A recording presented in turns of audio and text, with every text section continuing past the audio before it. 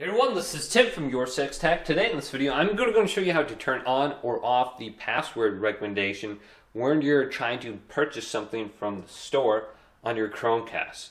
So on the home screen here, we want to go on over to our account, then go to settings, then go to account and sign in, then choose your account under this list. Then under your account page, scroll on down until we get to payment and purchases.